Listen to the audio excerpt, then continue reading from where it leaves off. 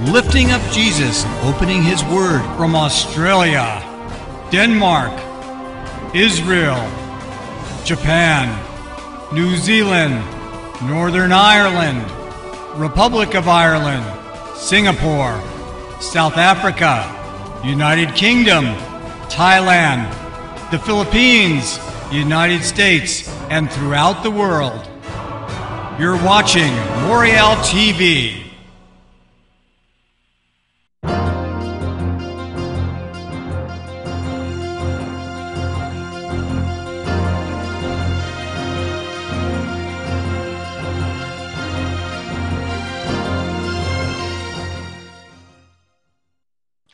Hi, this is Tim from Moriel Radio and Moriel TV, here live with James Jacob Prash.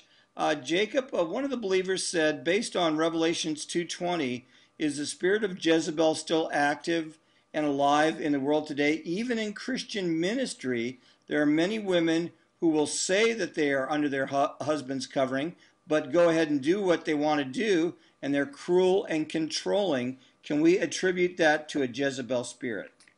Okay. With respect, our questioner is confusing the disease with the symptom. The disease with the symptom. In medical science or dentistry, a fever can be symptomatic of hundreds and hundreds of different kinds of infections. Hundreds, actually thousands, but hundreds that are fairly common, and dozens that are very common. When you see a marriage that's out of order and a wife is not in submission to her husband, that may be a symptom of the Jezebel spirit, but it may be a symptom of something else problematic in her life, in his life, in their marriage. The Jezebel spirit is the disease, not the symptom. Hebrews chapter 5. The husband is the head of the wife as Christ is the head of the church. It uses the analogy of matrimony to explain what's happening spiritually.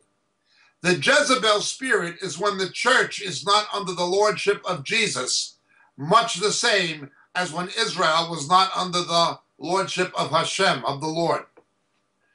The marital relationship between Ahab and Jezebel illustrates this. She was a pagan woman from Phoenicia who was married to the king.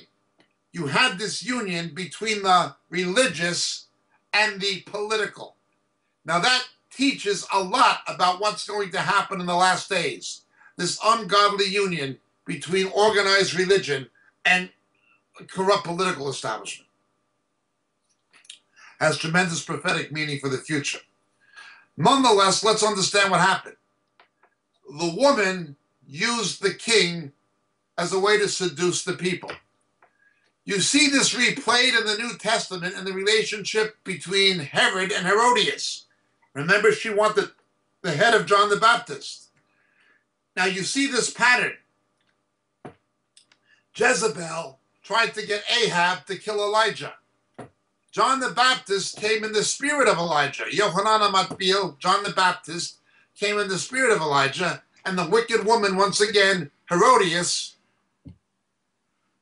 got at her behest the king, Herod, to kill Elijah in the person of John. This teaches about what's going to happen in the book of Revelation. The corrupt religious system is going to use the corrupt political system to go after the people of God, and this is going to cause a conflict with the ministry of Elijah in the last days. Now, we explain these things in our book, Shadows of the Beast, at some length. It's a complicated issue. But understand, it's about spiritual seduction. The spirit of Jezebel is something spiritual. It's illustrated by the marital relationship between Ahab and Jezebel, but that's the illustration. Those who eat at Jezebel's table, Elijah complained. The equivalent of eating at Jezebel's table today is taking the Roman Catholic Eucharist, engaging in transubstantiation, the cannibalism of the Roman Mass. In Acts 15, cannibalism and the ritual consumption of blood are forbidden.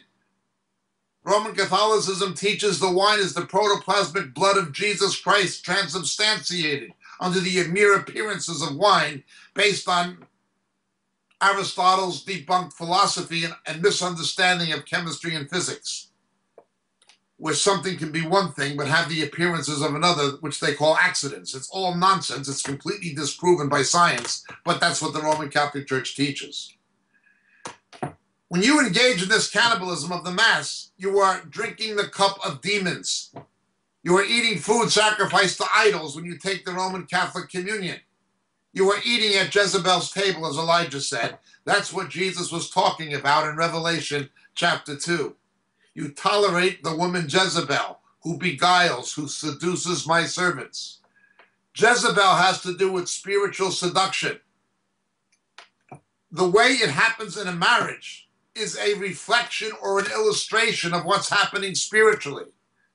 But the meaning of the Jezebel spirit is not a marital problem where there's insubmission by the wife.